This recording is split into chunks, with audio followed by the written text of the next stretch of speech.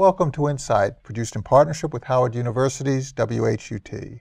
Today we are chatting with Carol Jenkins, CEO, and Lynne Maguire, Board Chair of World Learning. Carol and Lynne have generously agreed to share some of their experience with us. I'd like to thank you both for joining us today. We're glad to be here. So in this day and age, where America is sometimes perceived as withdrawing from the world, you have an organization that is all about engagement with the world. Talk about the mission of World Learning. Carol, if you could start, and just describe your history and what you've done. Sure. Well, thank you. Yes, World Learning is an organization. We've been around for 85 years, and we're a nonprofit. And our mission is to work with institutions and individuals to create a more peaceful and just world.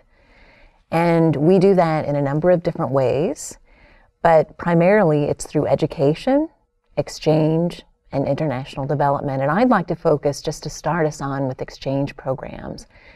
Because the work that we do with exchange programs is we send Americans overseas and we bring people from other countries to America. And oftentimes in both of those venues, they are mixing together. They're mixing with people from other countries, not just from the country where they've come from. And they're learning by, as our founder used to say, people learn to live together by living together. Our programs are experiential, and they are rooted in the culture and the experiences of where people have come from so that we can get to know each other better. And so we're an organization that reaches out, and that's how we started. And it really engages people from all over the United States. On the board level, there are members from all over the United States and different sensibilities. And you're talking about infecting the minds and attitudes of Americans and of people from outside this country through exposure to each other, aren't you? That's exactly right. Again, it's that learn to live together by living together philosophy. And at World Learning, that's very deep and very meaningful. We are known for our experiential kinds of programs. We are known for authenticity, for having genuine experiences, and it all stems from that root philosophy about really understanding other people. And you can't do that unless you're face to face and authentically trying to learn from them. So how do we bring people together to do that? We can do that here in the U.S. and we can do it globally, and we do both. Now, so often that kind of exposure, because of the logistics required to actually travel to another place and find a place to live and so on, is restricted to people of means. How do you function? We are an organization that provides resources to individuals who might otherwise not be able to afford these kinds of experiences. So we scholarship about $2 million a year for individuals who meet that criteria. We thankfully have very generous donors, some of whom have been part of our programs. They've actually gone on our programs over these 85 years, their children, their grandchildren, and so they're able to support others who, through the scholarships or other mechanisms, to provide this opportunity, and then they also provide full pay tuition. So we intentionally reach out across the country when we're looking for individuals to go in these programs and when they're coming to us to find ways in which to ensure that everyone has the chance to engage in this kind of program. We have some wonderful new partnerships. We're working with UBS right now, and we offer, 200 young men of color from New York City, and I think we're adding other cities as well, to study abroad during the summer before they go to college. So it's a way of, and most of these kids have not been out of their home cities, never mind the US, and then you get to send them abroad. So all of those students are fully underwritten thanks to this partnership that we have. But that's the kind of thing we really like doing. And this is one of the key issues that we face today. There's been a lot of news coverage about this American administration's attitudes toward different countries and different racial profiles of those different countries. Talk about how you address those issues and ensure that you are exposing Americans and people from other countries to America but based on different criteria that is thinking about citizens from different areas of the world. It might have different cultures, different religions, different complexions. That's a great question, and one that we grapple with because we are dealing with people from so many backgrounds.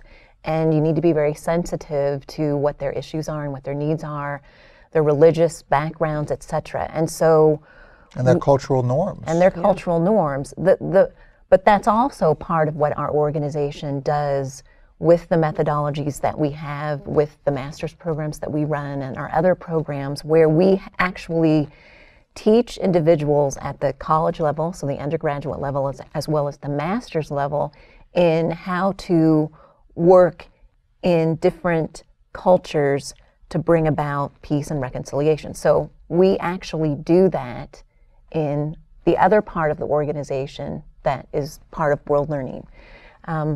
And so with that, we're able to support individuals with special needs, with special requirements, and make sure that they have a fulfilling experience both here and when they go overseas. I had the opportunity to meet with some of our Iraqi young people and undergraduate students who we bring to the U.S.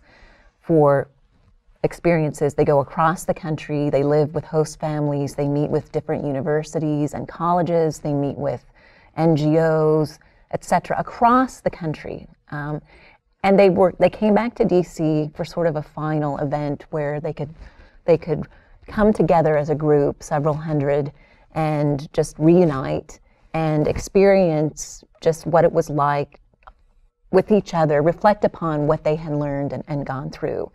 And during that time, they were also able to meet with some of their own government officials who were based in Washington, D.C. So you've got Iraqi youth meeting with their own officials who work for the government.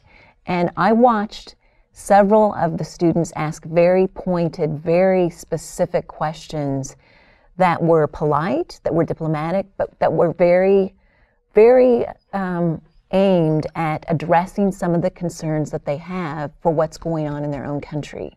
And they weren't afraid to air those issues, nor was their own government working here afraid to hear from them. And it was a wonderful exchange of dialogue where they learned how to ask hard questions in respectful ways toward a particular objective that could bring about positive change.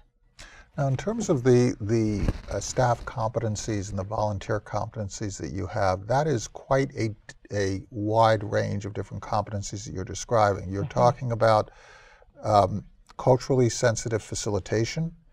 You're talking about how do you guide young people through their experiences. We have, of course, you're managing an operating institution, so you have financial management, workflow, all that. You raise money.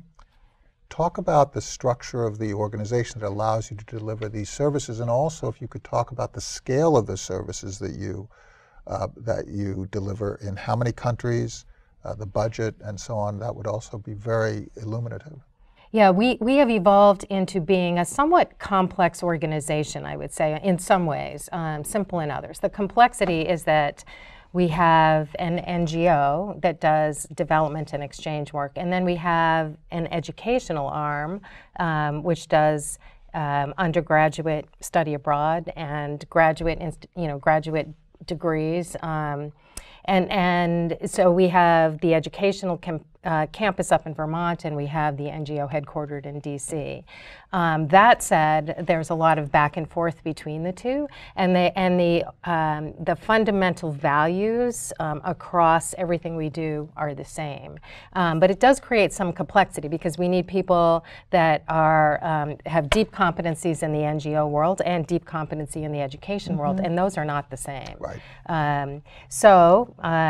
But that's no different than any large company, right, with multiple kinds of business lines. But our business lines are very tightly related in that it is about creating a civil society. It is about making the world a more just and peaceful place through education, development, and exchange, no matter which arm you're looking at. And what is the total budget of the organization? It's about $150 million. per year. The NGO piece is about 100 million, and the education piece is about 50. Kind of shakes out to that. We have how many employees? There's about 2,000 Right. across the world. Right. And how are they distributed throughout the world? We work in about 150 countries, and in each country there's a slightly different presence, slightly different composition of staff, because it depends on the type of program that we're running there. We work in every region, and with our academic programs, what's really great about those is that because we have offices in so many different countries and registrations in those countries, we're able to provide different kinds of support depending upon what the environment, the context, the market requires. And again, this is very much part and parcel of who we are. These regional offices are staffed by people from those countries. And again, if you look at other organizations with programs abroad, oftentimes we're sending, or the model is you send your Americans overseas to staff those offices. In our case, it's almost always the core staff is from that country. They know the country, they know the culture. That's again part and parcel of who we are. It's authentically what are the norms and the culture of this country, and how do we convey that to our students and our exchange people and anyone coming through. So what's next for World Learning? We are launching a really exciting new master's degree program, a Global Scholars Program. And what this is going to enable is to have people take their master's program, again, in an experiential way outside of the U.S., outside of the traditional classroom setting. So it's a climate change program. They're going to be in Iceland, and then they're going to go to Tanzania. And we're really excited about the comparative program that will provide them in two very, very distinct different settings. And that's just one example of what's out there for World Learning going forward. I would also say that with our Experiment in International Living program, which is the high school exchange program, we're launching some ideas around domestic exchange. There is as much to be learned about how to get along and work together and live together in America, to have a cross-cultural exchange in the U.S., as there is when you do it internationally. So that's something that we're really excited about looking at. Yeah, and these programs that Carol is talking about, really what we're trying to do is leverage these regional overseas kind of centers that we have and using them across multiple platforms. So we have in-country experts, and so we can bring students there to earn their master's degrees, or we can bring exchange students in, or we can use that as a base to send exchange people to the U.S. So really trying to leverage those global strengths that we have across all of our different services. So important that we learn to live together, that we learn to respect each other, that we learn to communicate and speak truth, be authentic with each other, and live together as neighbors, because in effect we are in this interconnected world so close to each other. Lynne Maguire, Carol Jenkins, thank you so much for sharing the work of World Learning with us to bring this world together, and thank you so much for your insights.